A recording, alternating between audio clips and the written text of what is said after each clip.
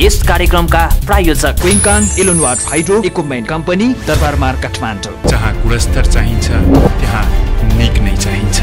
Hydro solution प्रतिबद्ध छ समृद्ध नेपाल निर्माणको यो महाअभियानमा। Your partner for civil construction in hydro power project high Himalaya hydro construction private limited. Cream हाइजेल centre for repairing engineering and manufacturing of hydroelectric equipments.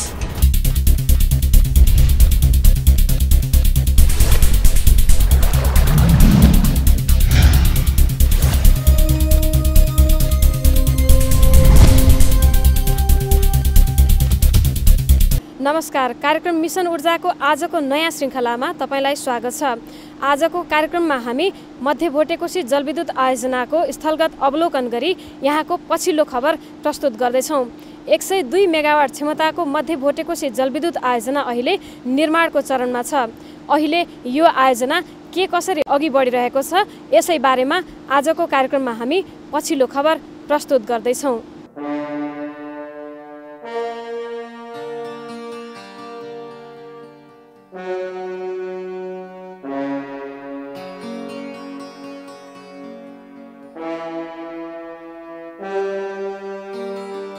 Chilime जलविद्युत company अन्तर्गत निर्माण भइरहेका 4वटा जलविद्युत आयोजना मध्येको एक हो मध्य भोटे कोशी जलविद्युत आयोजना।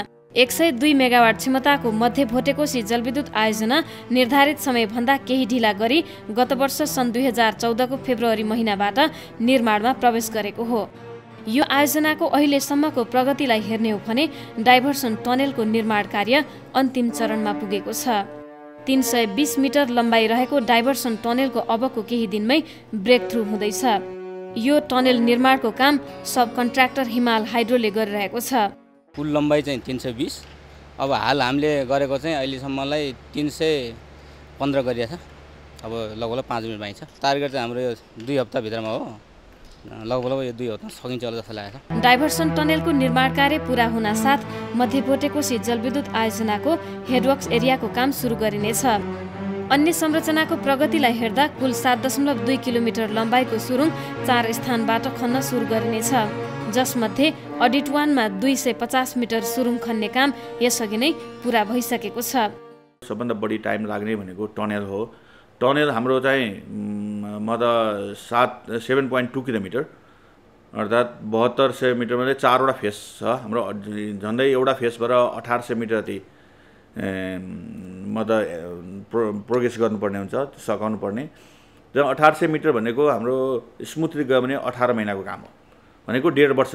2 वर्षमा हामी टनेल जसरी पनि ब्रेक थ्रु गर्छौँ भन्दाखेरि अहिले पनि हामी चाहिँ त्यति यसलाई चाहिँ नेगेटिभली ल्याएको छैनौँ।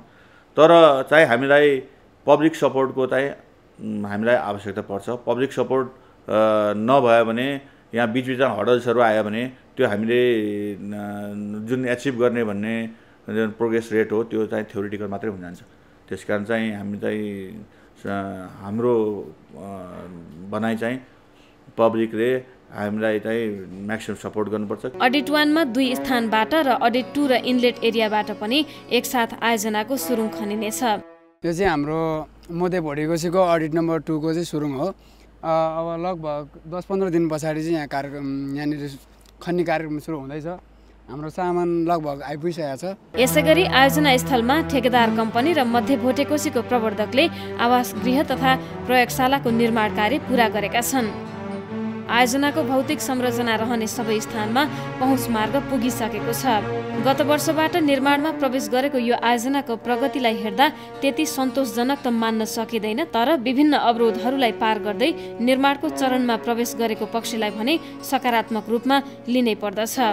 निर्धारित समयभन्दा ढिला गरी सुरु भएको मध्य भोटे कोशी अब सन् 2017 को जुलाईसम्ममा पूरा गरिसक्ने लक्ष्य चिलिमे जलविद्युत कम्पनीको भगिनी कम्पनी मध्य भोटे कोशी जलविद्युत कम्पनीले राखेको छ।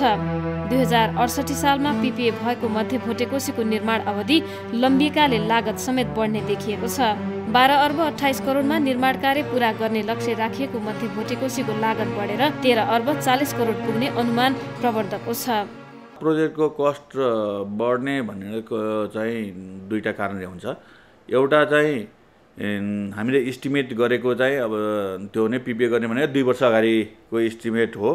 त्यो एस्टिमेट गर्दाखेरिको डलरको एक्सचेन्ज रेट त्यतिखेर $1 बराबर 80 रुपियाँ थियो भने अहिले झन्डै 100 रुपियाँ पुगेको छ भन्दाखेरि त्यो डलर हाम्रो चाहिँ civil and hydro mechanical international contractor भएको हुनाले यसमा पनि डलरको प्रोपोर्सन चाहिँ अलिक बढी छ त्यस्तै हाइड्रो मेकानिकल पनि यसमा पनि डलरको प्रोपोर्सन बढी हुन्छ त्यो बढी भएको कारणले गर्दाखेरि डलर जति बढी डलरको एक्सचेन्ज रेट जति बढी हुन्छ त्यसका कस्ट बढ्ने चाहिँ हाम्रो मतलब बढ्छ त्यस्तो त्यसलाई हेर्दाखेरि हामीले 2 वर्ष अगाडि गरेको एस्टिमेट र अहिलेको एस्टिमेट अहिले तत्काल चाहिँ त्यसलाई रिभ्यू गरेर हेर्दाखेरि त्यो डलरको रेट चाहिँ 80 रुपियाँबाट 100 रुपियाँ पुग्दाखेरि त्यो 12-28 बाट अहिले हाम्रो 13 अरब 40 करोड चाहिँ एस्टिमेट मतलब कस्ट पुगेको देखिन्छ अब यसमा चाहिँ त्यस्तै अब धेरै ढिलो भयो सोसल इस्युहरूले गर्दाखेरि चाहिँ प्रोजेक्ट धेरै ढिलो हुन गयो भने कन्ट्र्याक्टरको क्लेम आफ्नो ठाउँमा छ त्यो चाहिँ कन्ट्र्याक्टरको क्लेम भयो भने त्यस हाम्रो चाहिँ सबभन्दा दुर्भाग्यपूर्ण चाहिँ त्यो हुनेछ यसबीचमा डलरको भाव आकाशिएकाले तथा आयोजनाको निर्माण अवधि लम्बिएकाले 1 अर्ब 12 करोड बराबरको लागत बढ्न गएको देखिन्छ मध्य भोटे कोशी जलविद्युत आयोजना निर्धारित समय तालिका अनुसार अघि बढ्न नसक्नुका पछाडि थुप्रै कारणहरू कारक बनेका छन् अनेक कारणमध्ये सामाजिक अवरोधले मध्य भोटे कोशीलाई लामै समय गाँजेर राख्यो काठमाडौँबाट एक्सेसिबल ठाउँ धेरै नजिकको छ एक्सेसिबिलिटी राम्रो सजिलो छ र ट्रान्समिसन लाइन पनि धेरै कम निर्माण गरे पुग्छ त्यसकारण चाहिँ यो प्रोजेक्ट एट्र्याक्टिभ छ भन्ने हिसाबले छानेका थियौँ तर यसमा चाहिँ कस्तो भने यसको ड्रब्याक्स भनौँ यो चाहिँ मतलब बस्तीको धेरै नजिकको पर्यो बस्तीको धेरै नजिकको भयो चाहिँ सोसल इस्युहरू अलिक धेरै आउँछ त्यो सोसल इस्यु आउँछ भन्ने कुरो हामीले पहिले पनि यो विचार नगरे होइन तर पनि सोसल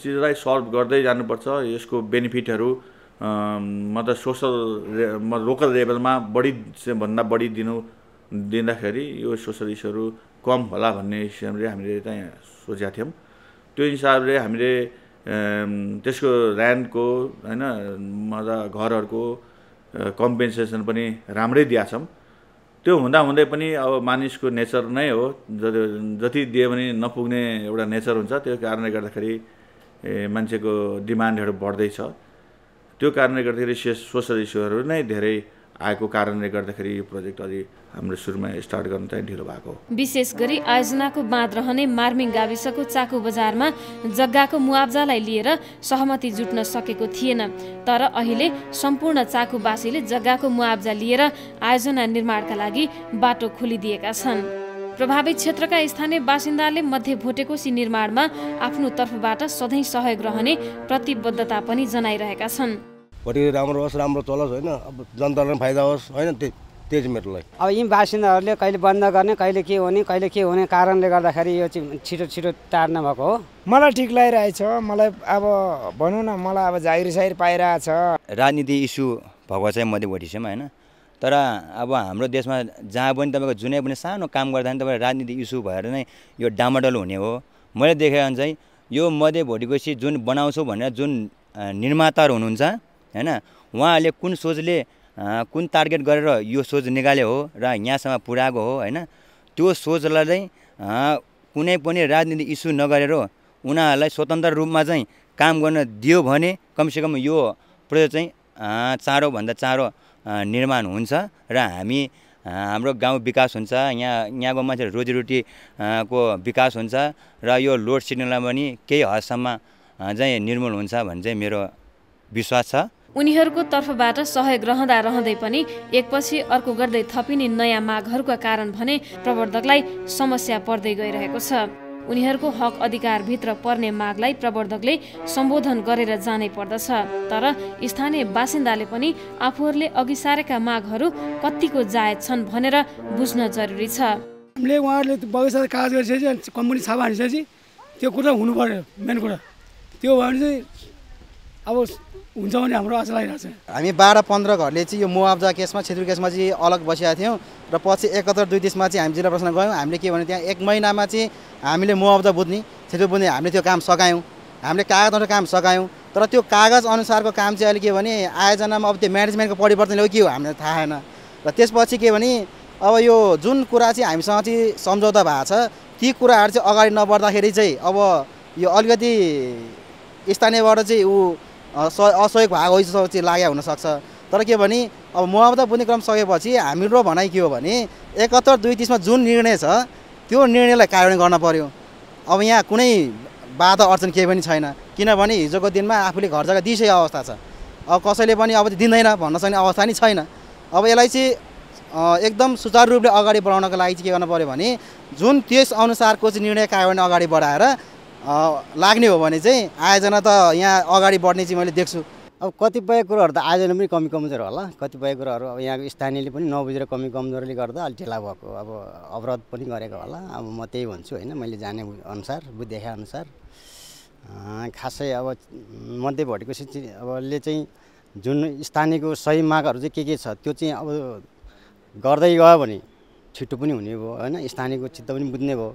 जति ढिला गर्छ उति नै अब हाइड्रो पावर पनि ढिला हुँदै जाने भयो। मध्य भोटे कोशीले पाउने माग यो दिन्छु भनेको मागहरू चाहिँ सम्पूर्ण एकै ढिकाताले दिएको भए यो मध्य भोटे यो अडिट 1 मा रोड पुगिसक्थ्यो। 1 नम्बर कुरा। 2 नम्बर कुरा यही मेरै जग्गाको विषयमा मैले यो वाल लाउन नदिएको होइन। अब यहाँ क्याम्प बस्छ, यो क्याम्प बसेपछि चाहिँ राम्रो हुन्छ भनेर भन्नुभयो, दिए। अनि अहिले चाहिँ अब मध्य भोटे कोशीकै कमजोरीले चाहिँ रोकिएको हो। एकपछि अर्को गर्दै अनगिन्ती मागहरू अघि सार्नाले आयोजना नै सङ्कटमा पर्न जाने खतरा बढेर जान्छ। यो कुरा स्थानीयले बुझ्न जरुरी देखिन्छ। मध्य भोटे कोशीमा स्थानीय स्तरमा देखिएको सामाजिक अवरोधकै कारण आज ठेकेदार कम्पनीले ठेक्का तोड्ने सम्मको चेतावनी प्रवर्धकलाई दिइरहेको छ। आयोजना निर्माणको जिम्मा लिइसकेपछि ठेकेदारको उद्देश्य समयावधि लम्ब्याउने र भेरिएसन बढाउने भएकाले यो आयोजनालाई निर्धारित समयमा सम्पन्न गराउन स्थानीय जनताको साथ र सहयोगको आवश्यकता भोटे कोशीलाई छ। भोलिका दिनमा आयोजना समयमा नबन्दा ठेकेदार कम्पनीले प्रवर्धक कम्पनीमाथि क्लेम ठोक्ने भएकाले त्यसबारे पनि स्थानीय जनताले बुझ्न जरुरी छ। आयोजनालाई जति तीव्र रूपमा अघि बढाउन सकियो प्रवर्धकले उति नै चाँडो सेयर निष्कासन गर्न सक्ने हुँदा स्थानीय जनताले पनि आर्थिक रूपमा सबल हुने अवसर पाउनेछन्। आयोजना ढिलो हुँदाको बेफाइदा प्रवर्धक र देशलाई मात्र होइन स्थानीय जनतालाई पनि छ। निश्चित समयावधिभित्र आयोजना पूरा हुन सकेमा स्थानीयले आयोजनाबाट पाउने प्रतिफलका लागि लामो समय कुर्नु पर्दैन। यस्तै चिलिमेमाथि भएको राजनीतिक हस्तक्षेपले पनि मध्य भोटे कोशी अघि बढाउन अवरोधहरू आए। व्यवस्थापनमा गरिएको फेरबदलले स्थानीय स्तरमा देखिएका समस्या समाधान गर्न विविध कठिनाइहरू पनि देखिए। गएको श्रावण 17 गते राति सिन्धुपाल्चोकको जुरेमा आएको भीषण पहिरोका कारण सडक अवरुद्ध हुँदा निर्माण सामग्री आयातमा कठिनाइ भएकाले समेत आयोजनाको काम प्रभावित हुन पुग्यो। यस्तै वर्षायाममा भोटे कोशी नदीमा आएको बाढीले डाइभर्सन टनेल निर्माणका लागि आवत जावत गर्न बनाइएको पुल बगाउँदा 3 महिना काम नै रोकेर बस्नु पर्यो। हिमालयले हालेको पुल थियो एउटा, त्यो पुल चाहिँ वर्षाको कारणले बगाएर लग्यो। त्यसपछि अनि तल फेरि हाम्रो त्यो जुरे पहिरोमा चाहिँ हाम्रो पहिरो गएको हुनाले हाम्रो सामान धुवानीमा अलिकति कठिनाइ भएको हुनाले अलिकति ढिलो भएको हो। यो पुल लानाले गर्दाखेरि 3-4 महिना बन्द भयो, फेरि पुल हाल्दा फेरि उद्घाटन हुँदैछ। छिटोभन्दा छिटो काम भइरहेको भए मलाई राम्रै हुन्थ्यो भन्ने मेरो एउटा ऊ थियो, तर पुल लगेर 3 महिना रोकिदियो। त्यो गर्दाखेरि हामीलाई अलि ढिलो पनि भइरहेछ।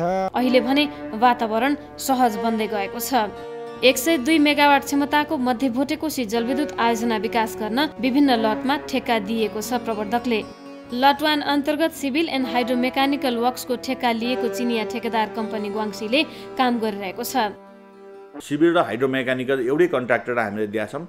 त्यसको कारण चाहिँ इन्टरफेसको चाहिँ प्रब्लमहरू नहोस् भनेर। अब इलेक्ट्रो मेकानिकलको ठेकेदार फेरि अर्कै छ। इलेक्ट्रो मेकानिकलको पनि कन्ट्र्याक्टरलाई चाहिँ काम अवार्ड भइसकेको छ। उनीहरूले आफ्नो म्यानुफ्याक्चररहरू चाहिँ अर्डरहरू दिँदैछ। त्यसमा चाहिँ हामी टाइममै छौँ। अब सिभिलको कामले गर्दाखेरि इलेक्ट्रो मेकानिकलको ढिलो भएन भने हामी प्रोजेक्ट टाइममै ल्याउन सक्छौँ। यस्तै लट 2 अन्तर्गत इलेक्ट्रो मेकानिकल वर्क्सका लागि भारतको एन्ड्रिस हाइड्रो प्राइभेट लिमिटेडले ठेक्का पाएको छ। लट 3 अन्तर्गत प्रसारण लाइन निर्माणका लागि पनि ठेकेदार छनौटको काम पूरा भइसकेको छ। जर्मनीको ल्यामेर कन्सल्टेन्सी आयोजनाको परामर्शदाता हो।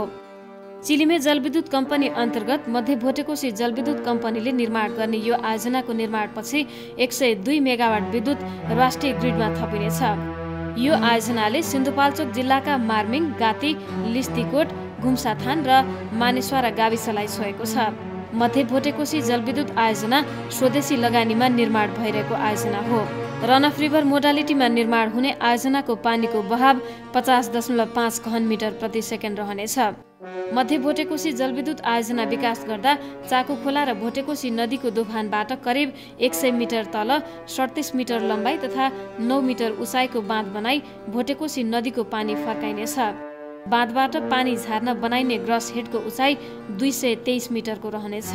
नदीको बायाँतर्फ निर्माण गरिने साइड इन्टेकसँगै जोडेर 100 मिटर लम्बाइ, 13 मिटर चौडाइ र 8.5 मिटर उचाइको बालुवा थिग्र्याउने पोखरी डिसेन्डरको निर्माण गरिनेछ। यस्तै बालुवा थिग्र्याउने पोखरीबाट थिग्र्याइएको सफा पानीलाई विद्युत गृहसम्म पठाउनका लागि 5.6 मिटर गोलाकार तथा 7.124 किलोमिटर लम्बाइको हेडरेस्ट सुरुङ निर्माण हुनेछ। हेडरेस्ट सुरुङबाट पेनिस्टकसँग जोड्ने स्थानमा 15 मिटर वृत्ताकार र 50 मिटर उचाइको अर्धभूमिगत सर्ज ट्याङ्कको निर्माण हुनेछ। मध्य भोटेकोशी आयोजनामा सर्ज ट्याङ्कदेखि विद्युत गृहसम्म मजबुत चट्टान भएकाले भूमिगत पेनिस्टकको प्रावधान राखिएको छ। पेनिस्टक पाइप 3.6 मिटर गोलाकार तथा 677 मिटर लम्बाइको हुनेछ। मार्मिङ गाविसस्थित बाँधबाट सुरुङ मार्फत पठाइएको पानीबाट विद्युत उत्पादन गर्नका लागि जम्बुमा सडक किनारमा कडा चट्टान रहेको स्थानमा सतही विद्युत गृहको निर्माण गरिनेछ। विद्युत गृहमा विद्युत उत्पादन गर्नका लागि 34 मेगावाट बराबरका 3वटा टर्बाइनहरू जडान हुनेछन्। विद्युत गृहबाट निस्कने पानीलाई पुनः भोटेकोशी नदीमा फर्काउनका लागि टेलरेस क्यानलको निर्माण हुनेछ। निर्माण कार्य पूरा भइसकेपछि यो आयोजनाले वार्षिक रूपमा 54 करोड 23 लाख युनिट विद्युत उत्पादन गर्नेछ। उत्पादित 102 मेगावाट विद्युतलाई बाहिरी स्विच यार्ड मार्फत 4 किलोमिटर लम्बाइको प्रसारण लाइन निर्माण गरी माथिल्लो तामाकोशी, नयाँ खिम्ती, 12 काठमाडौँ 220 केबी प्रसारण लाइनका लागि बन्ने 12 सब स्टेसन मार्फत राष्ट्रिय प्रसारणमा जोडिनेछ। मध्य भोटेकोशी जलविद्युत आयोजनामा 50% स्वपुँजी र 50% ऋण लगानी रहनेछ। ऋण लगानीका लागि 2068 सालमा मध्य भोटेकोशी जलविद्युत कम्पनी, प्रवर्धक चिलिमे जलविद्युत कम्पनी तथा कर्मचारी सञ्चय कोष बीच त्रिपक्षीय सम्झौतामा हस्ताक्षर भएको थियो। स्वपुँजी लगानीमा संस्थापनतर्फ 51% तथा सर्वसाधारणतर्फ 49% सेयर स्वामित्व रहनेछ। आयोजना निर्माणको मध्यतिर सिन्धुपाल्चोकवासीलाई आरक्षित 10% सेयर निष्कासन गरिने लक्ष्य प्रवर्धक कम्पनीले राखेको छ। आफ्नो गाउँठाउँमा आएको प्रोजेक्टलाई आफ्नै प्रोजेक्ट भनेर मान्नुपर्छ। यसमा चाहिँ हामीले सोसल लोकललाई चाहिँ म्याक्सिमम चाहिँ सेयर दिएर पार्टिसिपेट गराउन खोजेका छौँ। अब अहिले चाहिँ सम्म चाहिँ सेयर हालि नसकेको हुनाले आफ्नो जस्तो फिल नहोला, तर यो आज नभने भोलि चाहिँ यो चाहिँ हामीले चाहिँ छुट्याइसकेको सेयर नदिइकन अरू वेबाट हामी जान सक्दैनौँ। त्यसकारण उहाँले त्यो डेफिनेटली पाउनुहुन्छ। त्यसमा चाहिँ अब सेयर पाउला नपाउला भनेर त त्यो कन्फ्युजन हुनु भएन। मध्य भोटेकोशी जलविद्युत आयोजना सिन्धुपाल्चोकवासीको गौरवको आयोजना हो। मुलुकले चरम ऊर्जा सङ्कट खेपिरहेका बेला 102 मेगावाट बराबरको मध्य भोटेकोशी जलविद्युत आयोजना निर्माणमा प्रवेश गरेको छ। विभिन्न सामाजिक अवरोधहरूलाई पार गर्दै मध्य भोटेकोशी जलविद्युत आयोजनाको निर्माण कार्य अघि बढेको छ। केही ढिला गरी आयोजनाको निर्माण कार्य अघि बढेकाले यसको निर्धारित समय लम्बिने निश्चित छ। तर पनि 102 मेगावाट विद्युत राष्ट्रिय प्रसारणमा जोडिने कुराले भने भोलिका दिनमा लोड सेडिङलाई अन्त्य गर्न ठूलो योगदान पुग्नेछ। निर्धारित समयमै आयोजना पूरा हुँदा अबको 2 वर्षपछि मध्य भोटेकोशीको विद्युत राष्ट्रिय प्रसारणमा जोडिने निश्चित छ। राष्ट्रिय प्रणालीमा जडान हुने विद्युतले व्याप्त ऊर्जा सङ्कटलाई केही मात्रामा भए पनि सम्बोधन गर्न सम्भव हुनेछ। मध्य भोटेकोशीले मुलुकको अर्थतन्त्रलाई वार्षिक रूपमा 30 अर्ब रुपियाँ बराबरको योगदान गर्नेछ। समयमै निर्माण कार्य सम्पन्न हुन सकेमा देशको व्याप्त ऊर्जा सङ्कट न्यूनीकरणमा यो आयोजनाको भूमिका उल्लेख्य रहनेछ। तसर्थ सबैको साथ र समर्थन यो आयोजनालाई चाहिएको छ। आफ्नो व्यक्तिगत स्वार्थका लागि राष्ट्रिय आयोजनाको विकासक्रमलाई रोक्नु हुँदैन। यो प्रोजेक्टलाई आफ्नै सम्झेर यसलाई चाहिँ समयमा सम्पन्न गराउनेतिर सहयोग गरौँ। कसैले चाहिँ व्यक्तिगत स्वार्थमा कसैलाई चाहिँ उचालेको हुनसक्छ, त्यो कुरा पनि हामी चाहिँ सजग हुनु पर्यो अरूले चाहिँ भन्यो भन्दैमा हामी चाहिँ म त त्यसरी चाहिँ अरूको रहिरहेमा चाहिँ भड्किनु हुँदैन। हामीले चाहिँ हाम्रो प्रोजेक्ट नै हो भनेर यसमा चाहिँ सबभन्दा हाम्रो सहभागिता जरुरी छ भन्ने किसिमले चाहिँ सोच्नुपर्छ। जलविद्युत क्षेत्रको विकासमा कम्मर कसेर लागेको चिलिमे जलविद्युत कम्पनीले थप आयोजनाहरूको निर्माण प्रक्रियालाई पनि अघि बढाउँदै जाओस् र लगानीलाई प्रवर्धन गर्दै जान सकोस्।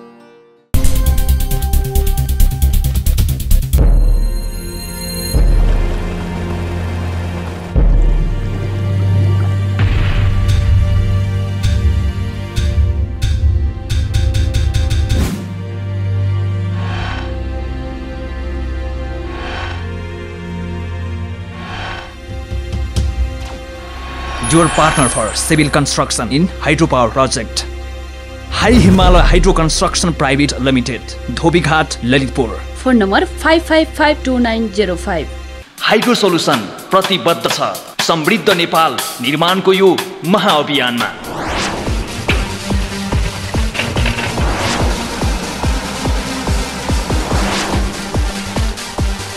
नेपालको आर्थिक क्रान्तिको सुरुवात केवल जलविद्युतको विकासबाट मात्रै सम्भव छ।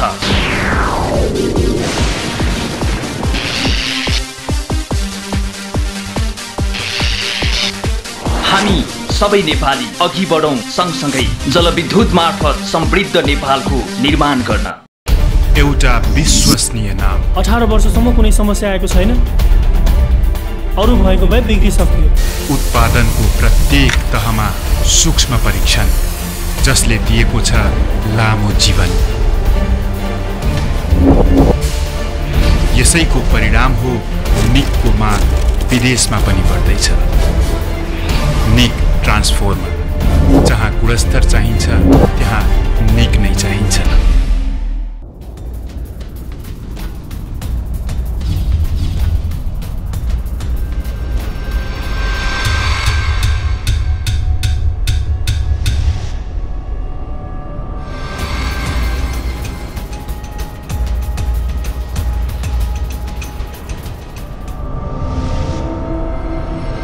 Cream Hygel, Center for Repairing, Engineering and Manufacturing of Hydroelectric Equipments.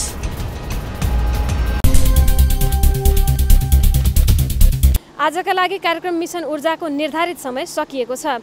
आगामी साता अर्को एउटा नयाँ विषयका साथमा उपस्थित हुने नै छौं। तबसम्मका लागि क्यामेरामा विवेक बुढाथोकीलाई धन्यवाद दिँदै म पनि बिदा हुन्छु।